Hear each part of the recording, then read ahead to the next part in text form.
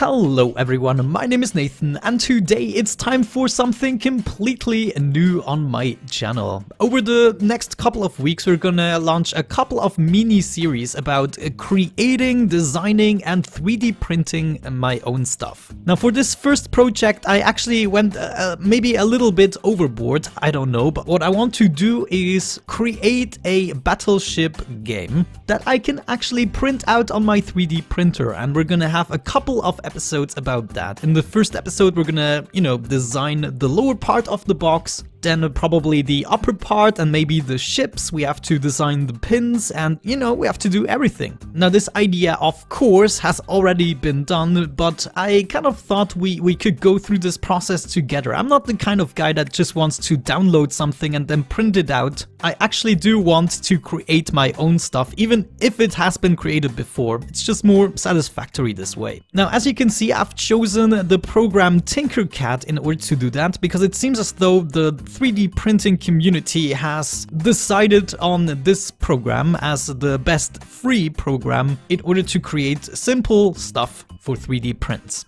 Now, the battleship game, I'm not sure if you know about it. I'm gonna post a picture right now so you maybe get reminded. If it isn't called battleship, let me actually know what it is called in English. I'm not so sure. I just know in Swiss German it's called Schiffli für Sanka. So that's the title of our project. But without any further ado, let's just get this started. Now I'm using this program since yesterday, so this is not necessarily a tutorial. We are just gonna go through the designing process together, and I'm gonna try to make this as interesting as possible through the magic of editing. So we are gonna start with the lower part of the box, and if we look at the bottom right here, I'm so sorry, everything is in German, don't know how to change it, but this is the snap point. We have it set to 1 millimeter. So if I hover over this, we can see at the moment our box is approximately 136 millimeters by 82. Well, approximately, it's actually exactly that length. So that is good to know for the beginning. However, I first want to kind of figure out my dimensions. So maybe let's do this mathematically. I do want to leave about 2 millimeters of space free for each edge. The reason I want to do that is because my 3D printer that I have at the moment is printing in 0.4 millimeter thickness. So that means I have to choose a width for the border that can be divided by 0.4 millimeters. And 2 millimeters just so happens to be one of those numbers. So let's go ahead and pick up one of those. And I'm gonna make sure that I place it at the 2 millimeter mark. I think, yeah, that was correct right there. But this one here is a hollow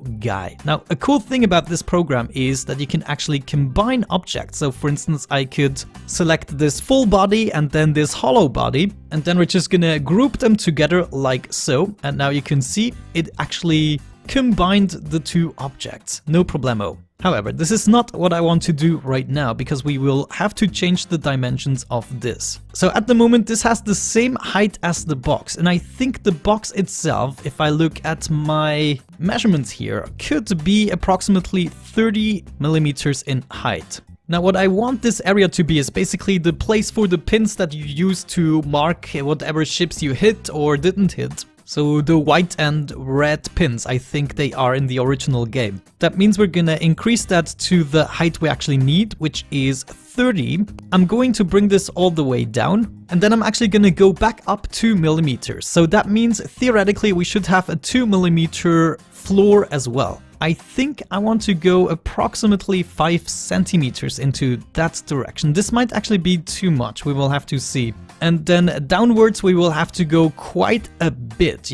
Thinking about it, oh wow, we need like 11 fields. We now need to lay out a grid which I think is 11 by 11. If we take the numbers 1 to 10 and then A to, what is that, H or so? I don't know, we will see. So what I should be able to do is place this hollow guy, and we're gonna scale it down all the way to approximately 1 centimeter. Let me see, oh I'm confused here. There we go, 1 centimeter by 1 centimeter by 1 centimeter. Or actually, let's make it a little flatter. We're just gonna go half a centimeter. Then we need to bring this all the way up and over. And let me actually make the placement right here. Okay, there we go. That looks about right. We have another 2 millimeters right here and here as well.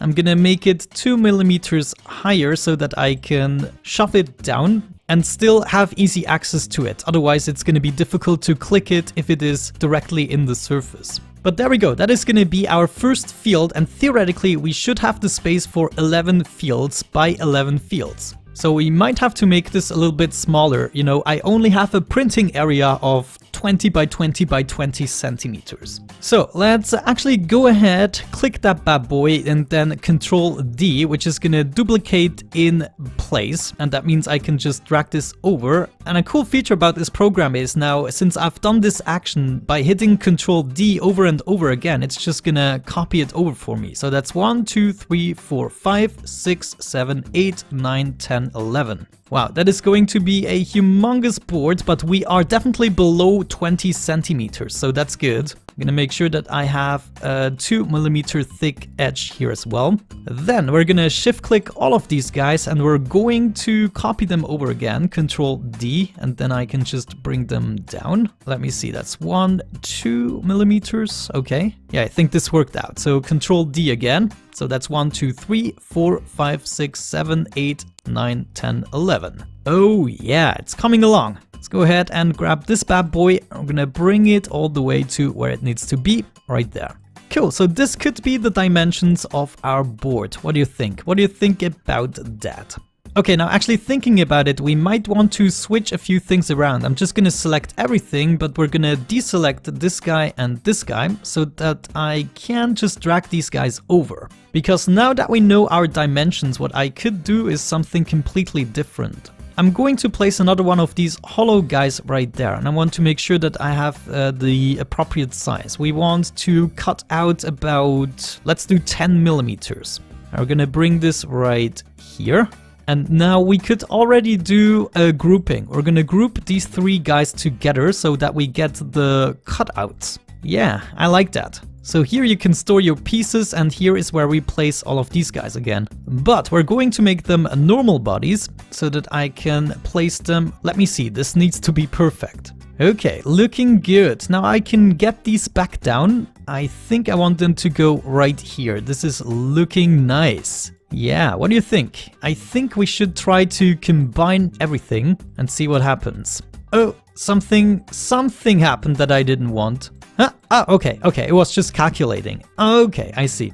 Wow, that's actually not too shabby. I kind of like it. However, I would like it to be multicolored, to be honest with you. So I think what we're gonna do is select this guy and we're gonna make it blue. Then we're gonna select everything else and those are gonna be black. Oh yeah. Cool, time to combine everything again, and then we can continue by poking in the holes for the pins.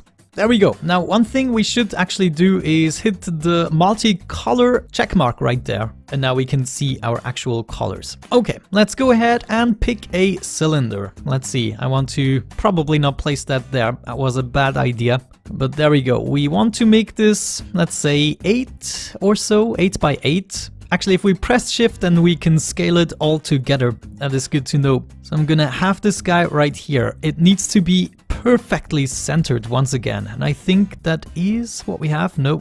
I need to add 0.5mm as my snap guide right now. There we go. Okay, anyways, how large do we want to make these? At the moment, it's 5mm in length. I think that's actually not too bad. I'm gonna increase that by approximately 1mm so that I can let a little bit stick out here. There we go. And now we need to do the same as before. We're gonna copy this over, Control D. And then you're gonna come right here. Are you centered? I think so. If it is, it should be working out, just copying this over and over. Yes. Okay, I'm gonna be right back once I've done that for everything.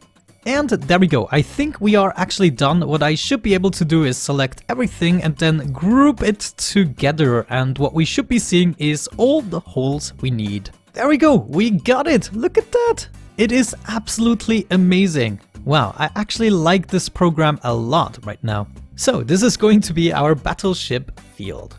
Now, in order to bring this lower part of the design to an actual finish, we of course need to create a hinge mechanism of some sorts. Now, how could we do this? I would like to strengthen the backside a little bit of this project. So maybe we can come up with, let me see, one of those. No, actually one of those. I think, yeah, that's what I need. We're going to rotate this around. If you look at it from the right angle, you can do that. And if you hit shift, it's gonna rotate in 45 degrees steps. Okay, I would like this to be placed right here, exactly on the top, there we go. And looking at the edge right here, this is a perfect 45-degree angle, which means I can still print it out. I cannot go extremer than that, and I would like to print everything without support, if possible. And I just realized something. Yeah, right here, of course, we should have the letters on the top row and then here the numbers. Or maybe this vice versa, I'm actually not sure. I'm gonna do the numbers on the top and the letters downwards, just because, you know, that's how my brain works. Why didn't you guys tell me? Oh man, now I have to fix this somehow. Maybe we can ungroup this. You know, if we are lucky, we can do that, and oh man, okay, it kind of worked, because now all I have to do is get rid of this upper row before combining all of these objects. Okay, there we go, it actually worked out, but one thing that kind of still bothers me is the height, and I wonder if I just shrink this all down, will this affect much? Yeah, I think it actually did. It also made the holes a little bit smaller, so that is a problem, but I think this size would be more appropriate. This just looks better. So let me try to fix that as well. We're gonna go back to 30 millimeters for now and ungroup everything again, and I'm gonna be back once I fixed it without influencing the actual holes and the pins. These need to be perfect, and I don't want to scale them down. Well, so after giving it some thought, I decided to go with 30 millimeters because I looked at my tape measure here and I saw that 2 centimeters are nothing. It's nothing. What we can do is actually copy this and make the cover as well, because of course you need a field where you have your own ships, and then you need a field to represent the enemy situation. So we could copy this over and just make the cover a lot smaller. So all of the pins are going to be stored in here and the cover is not going to give additional slots. However, we will have some free space on the cover to do, I don't know, something else, so give me ideas. As you can already see, I've added a couple of letters and I actually already grouped this up. I decided to show you that with the numbers, so we should be able to find numbers somewhere. Actually, are they here? Yeah, there we go. They are in the same category, so I'm gonna place all the numbers we need, which is all the way up to 10. Is there a 10 even? No, there's no 10. Ah man, we will have to make it ourselves. Or we could start with 0. Yeah, maybe that is a better idea. Otherwise the number 10 would be awkwardly small. Okay, so first of all I want to make sure all of these guys are exactly 10 by 10, or approximately exactly. However, I just saw that those guys are being awfully distorted, so maybe we use the shift button when we are doing that and we just make sure that it fits approximately into the 10mm field. So let me quickly rinse and repeat that for all the numbers. Very well, let's start with the number 0. I want to bring this up 27.5 millimeters, and I also want to shrink it down to 2 millimeters. There we go, the thickness. Then we're gonna bring this on top of the first field, and I want to make sure that we align it properly. And then I'm gonna go in approximately 1 millimeter on either side, align it towards the center, and there we go. That looks absolutely perfect also from this angle. Let's do the same thing with number 1, 27.5 millimeters up. I want to shrink it down to 2 millimeters and then bring it right here, shrink it down a little bit more. There we go, that looks about right. Okay, let me rinse and repeat that for all of the numbers and then we should be done at least with this part of the game. I'm not so sure, I mean maybe we are gonna make some additions. One thing we could think about is maybe make the encasement a little bit thicker than 2 millimeters. Is there an easy way to achieve that? I'm not so sure. Do I have to add stuff? It would be great if I could, you know, choose this polygon and just make it bigger. But we might have to do some trickery. Anyways, let me finish the numbers. Okay, there we go. We are ready. I think we can now combine all of these things. And by the way, I'm not going to print it out in those colors. I'm gonna print it out in one single color. These colors are just to have a better view in the program. Afterwards, I will probably end up painting it. Good, so now this is all one thing. I love it. This is great. I think what we're gonna do is we're gonna copy this over and duplicate it for the upper part. We're gonna make it a little bit more narrow so that it is a better cover. And in the second episode, we're going to design the hinge mechanism. I think then we can thematically divide this a little bit better up across the episodes. So now before we continue, I wonder, is there a way to make this wall a little bit thicker? I'm gonna check if we could, for instance, just add another cube, you know? So let's say instead of 2 millimeters, we're gonna do 6. So that means we're gonna have to add an additional 4 millimeters. Okay, hopefully this way we will be able to make this a little bit better. Now, how come it has become this large again? I wanted you to be 4 millimeters. There we go. Great, so if we made this the same color, what was it? That's curious. I cannot seem to find the that was because it was selected. Oh man, this was so confusing to me. Okay, we do have the right color, so if we combine these two things, then we should be good. You know, we should have a thicker border, and that's what I'm gonna do for all of the borders, and after that we're gonna copy it over in order to create the cover. Look at that, it even does it seamlessly. That's absolutely amazing. I'll be right back. And here we have it, the first draft of our little game. It's 194 millimeters, so that's really close to my printing limits. But in theory, that should still work. However, we couldn't make a brim or anything. If we print this in PLA plastic, then it might just work out. Okay, for now, let's Control D this bad boy, and we're gonna bring one of those units over, and we need to kind of flip it around. Let's do 90 degrees for the time being, so we can work with ease. And I'm gonna bring it up to the 30 millimeters mark, because that's probably where it needs to go. Okay, so that is how it's gonna look like at the moment. What I still want to change is this area. I can do something completely different here because it's not gonna be used as a compartment. So let me know if you have any ideas. Until then, we're gonna click this bad boy and then we're gonna try to ungroup it. Yeah, we can see it's kind of collapsing into all of its components. Let's actually see. I'm probably gonna have to ungroup this even further. Yeah, it looks like. Oh man, hopefully this is gonna go well.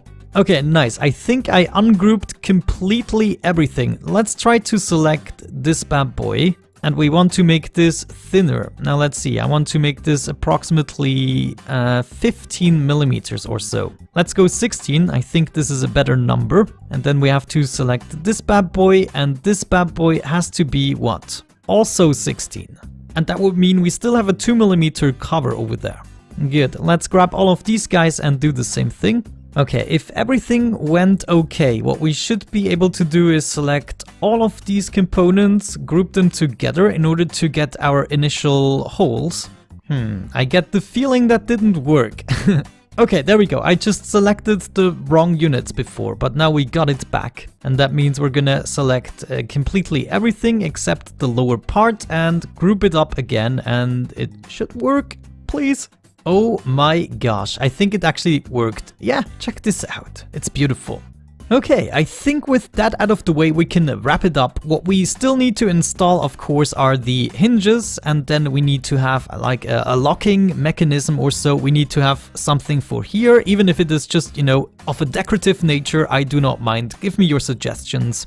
And then I guess once we are sure that our design is working, we are gonna print it out. It's gonna take a long time to print out something this size, but you know, it might be worth it. I will not guarantee too much. Maybe we end up designing something smaller first to print out, I'm not sure, but this is the new type of series that I want to have, at least for the next while on my channel. As long as I still have access to a 3D printer, I kind of want to include that aspect on my channel as well. So thank you very much for watching, guys. I hope you enjoyed it. Have a great time, and hopefully I'm going to catch you in the next episode. Let me know what you thought. Have a great time and see you soon.